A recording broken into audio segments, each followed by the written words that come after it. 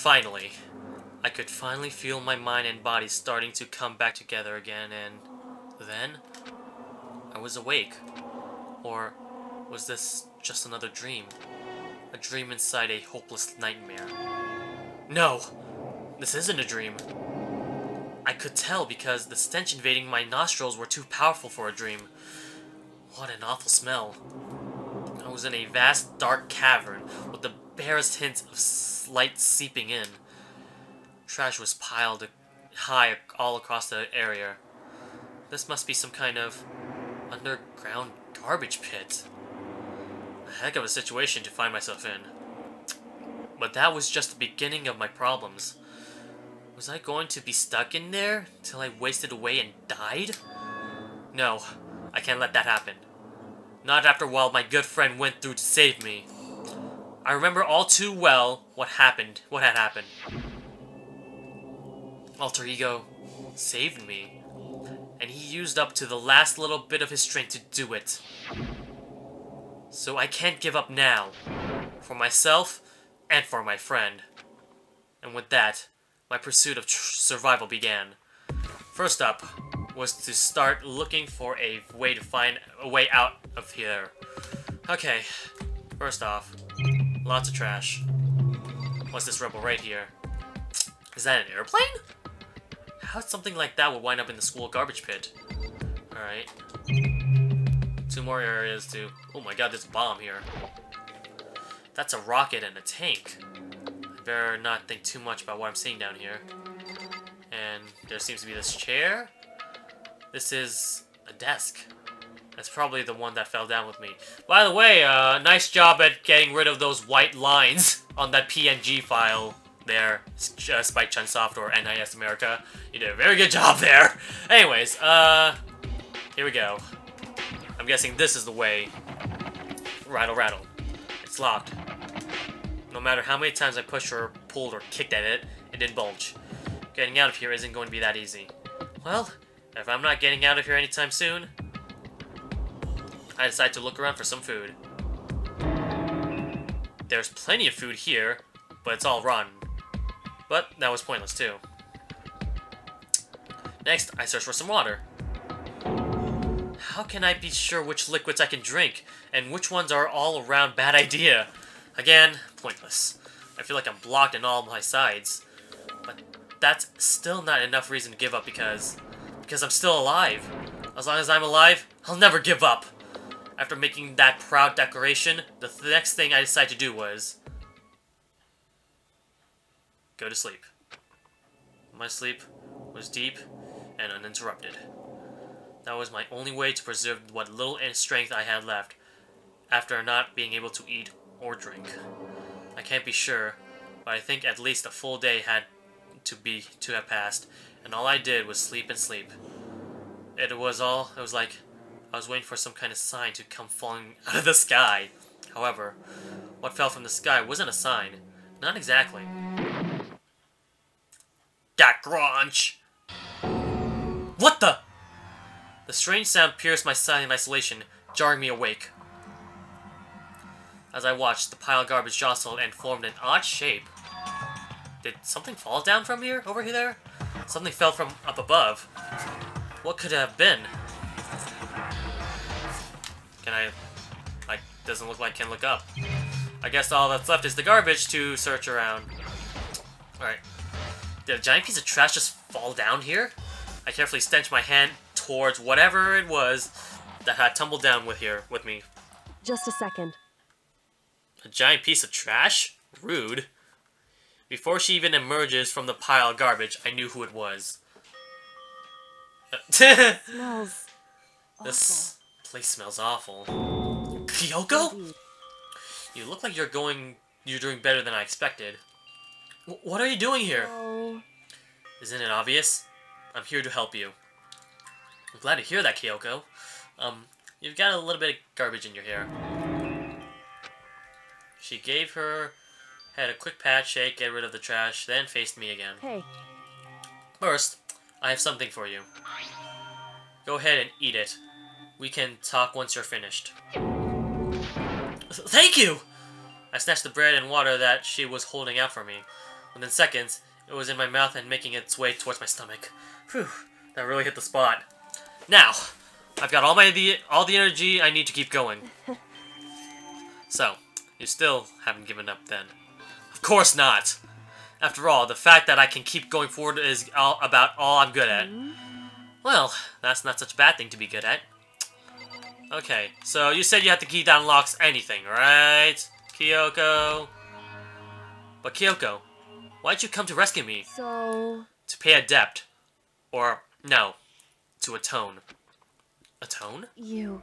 During the trial, even though you knew I was lying, you didn't say anything.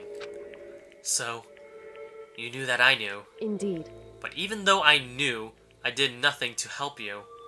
I abandoned you. You could probably say that for the other bad ending, though. Don't say that! You didn't abandon me!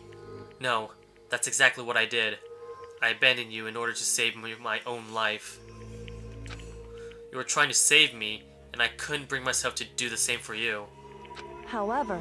But listen, not that I'm trying to make excuses, but... there was a reason I had to survive, no matter the cost. What did you have to survive? It's true. I'll tell you. I'll tell you everything. The reason I have to survive In other words... is so that I can do what I came to this school to do. What? I made my mind to come to Hope's Peak Academy for one very important reason. So, you have some reason to come to Hope's Peak Academy? Indeed. That's right. At least, I did once. Once? Until recently. I'd forgotten what it was. You forgot? But that's... I had no memory of what my purpose was.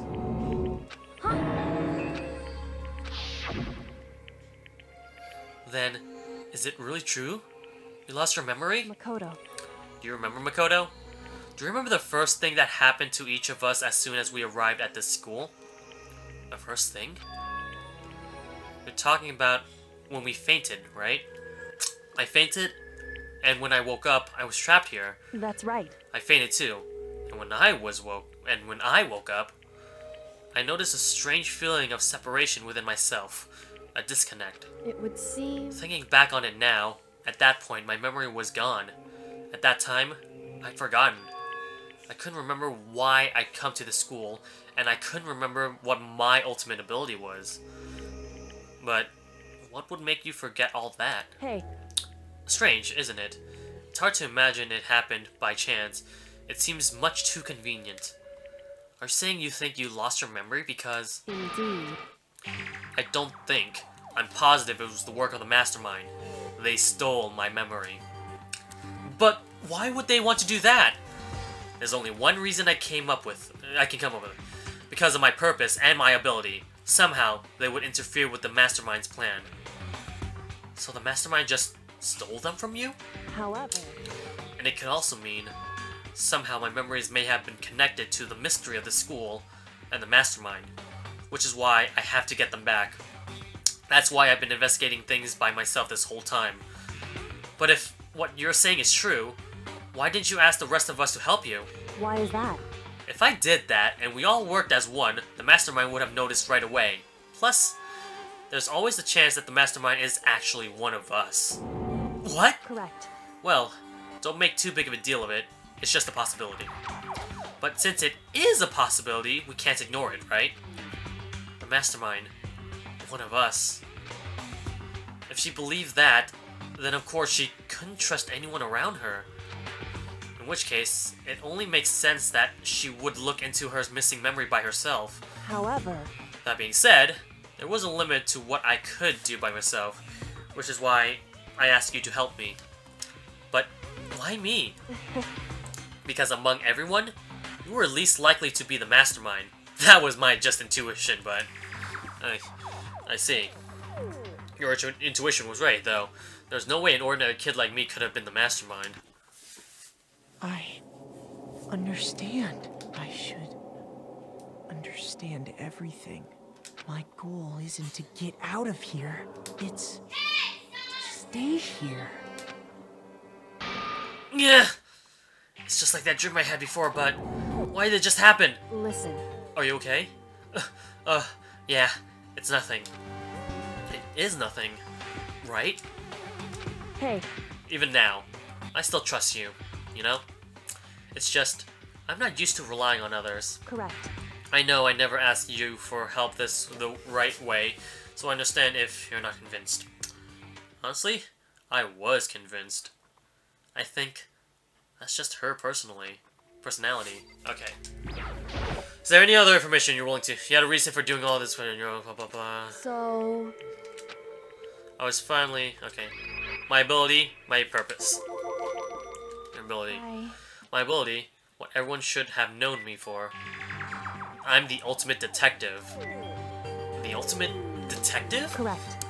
And the reason I came to Hope's Peak Academy, there was someone I had to find here in this school. You had to find someone? Who? So, Well, it was the headmaster of Hope's Peak Academy. The headmaster? Why did you want to find the headmaster? Because he's my father. Dun dun dun! What? in other words, I was separated from him as a child. As it turns out, he became the headmaster of Hope's Peak. Kyoko's dad? Is Hope's Peak's headmaster? Then that explains when Alter Ego told us how he thought the headmaster was involved. I'll find a way. Huh? No matter what it takes, I will find the headmaster. no matter what. No matter the cost. So, Kyoko, what's going on? My memory hadn't come back at that point, but when he said that, I felt I felt strange. It makes perfect sense now, of course, since my whole purpose for coming here was to find him. That makes sense. However, But listen, Makoto, I wanted to make this perfectly clear, so there's no misunderstanding. I said the headmaster wasn't the mastermind, but I didn't say that to protect him. I only said what I felt based on what I'd seen when I snuck into the headmaster's room. Then, what did you see in there? so, The room had been ransacked. The shelves were a mess. The desk drawers dumped on the floor. The only conclusion is that someone who didn't know where anything had been in there. You mean, the mastermind, right? it's true. That was my assumption, yes. And to confirm my suspicion, I decided to investigate the second floor of the dorm using the key I found. But why there? Because I also found this is the headmaster's room. This is some kind of map? Indeed. It's a layout of the entirety of Hope's Peak Academy. I found it in the headmaster's room along with Makuro's profile and that key. The map showed that the second floor was home to a number of rooms meant for the faculty use. Some of the staff must have had stayed overnight from time to time. And I figured the headmaster would have had some kind of private room there. I assumed that if that were true, that room would likely hold more clues, so I went to check. Correct. And that's when I finally remembered. I remembered that my purpose was to find the owner of that room. So, you went there to see if the headmaster really did have a private room there. However, But once I got there, I noticed the second floor of the dorms didn't have any cameras or monitors. So, what was it like? That part of the school, I mean. It's hard to describe. All I can say is, the moment I saw it, I realized whatever's going on in this school is more horrific than we ever imagined. What do you mean? so, I can't explain it. You need to see it for yourself, and I'm sure you'll get your chances soon enough. Oh boy. I'm kind of really anxious about this, but let's see this out. Of course, okay. Right, I had no idea what's going on in the rest of the building. It has nothing to do with Makuru Ikusaba, doesn't it? however, Just to be perfectly clear, I didn't kill her. And I know it wasn't you either. I know you're right, but that just means everyone but you and me had an alibi. So then, who did kill her? anyway, What I can say for sure is that the mastermind is directly involved. To begin with, the point of the class trial of Makuru Ikusaba was to get me killed. Get you killed? indeed.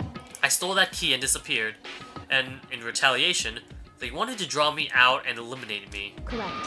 That was the point of the class trial. It was? The mastermind knew they couldn't interfere directly. You mean, because of the school regulations? That's right. Exactly. With minimal restrictions, you are free to explore Hope's Peak Academy at your discretion. I see. In other words, The mastermind is adamant about following the rules, and with the rule in place, they couldn't step in. Since they couldn't kill me themselves, they tried to use the class trial to do it. The mastermind couldn't step in because of the rules? That makes it sound like the masterminds themselves is somehow bound by the school's regulations. hey, There's one other thing I'd like to point out about the murder of Mikuro Ikusaba. What's that? There was a point where Mikuro may not have become the victim. It could have been you, Makoto. I could have become the victim? indeed. You know what I'm talking about, right? What do you mean? Or do you mean... during that night? I can hear them, you know. The footsteps of the god of death. What? I can hear the gods of death as he moves.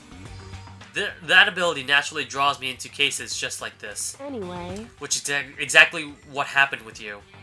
I was in the dorms, and I had a sudden sense of dread. I looked down the stairwell, and I saw a white shadow cross the corridor.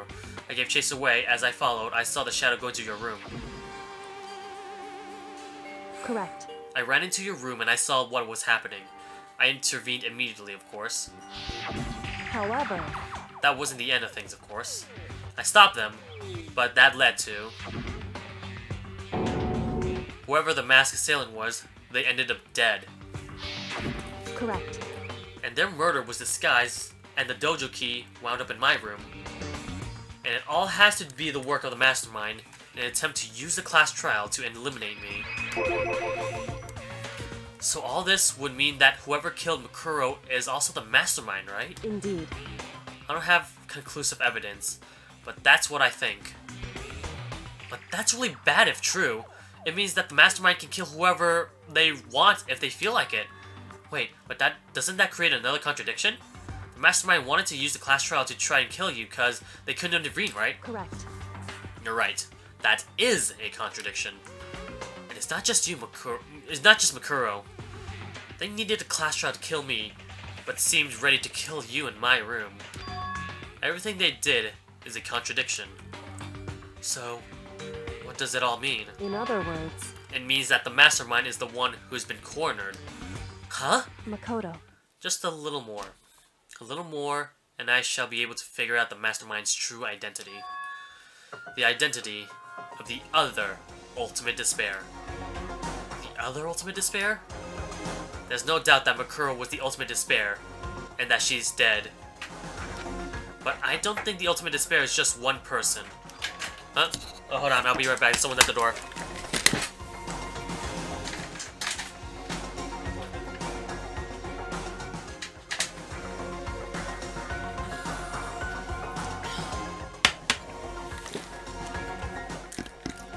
It's not? Indeed. If you think about it, the ultimate despair seems to implicate whoever caused that event. You're talking about what happened a year ago, the biggest, most awful, most tragic event in human history? The tragedy, whoever's responsible for that. They're the ultimate despair? That despicable group whose only purpose and motivation comes from despair. Then they're... Indeed. make no mistake. They're the root of all the evil that has forced us to go through this. That is the ultimate despair. And that is our real enemy. Holy shit.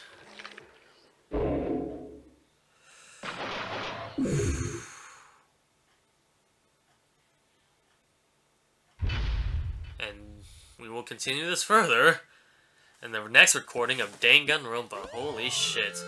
Receive the Dream Island rocket present. Woo. Oh, Jesus Christ. Okay. 5 alive. Okay. Whew. So, that was I believe the second to last chapter of Danganronpa. This should be fun figuring out what's gonna happen next. So, without further ado, thank you guys so much for watching. I'll see you in the future of my Let's Play of Danganronpa Trigger Happy Havoc. Oh man, it's gonna be quite the ride in the next chapter. So stay tuned. And, wait, what was I? Alright, this Base here signing out. Oh, I gotta work on my ending line deliveries, huh? Alright. Thank you guys so much for watching. I'll see you in the next part.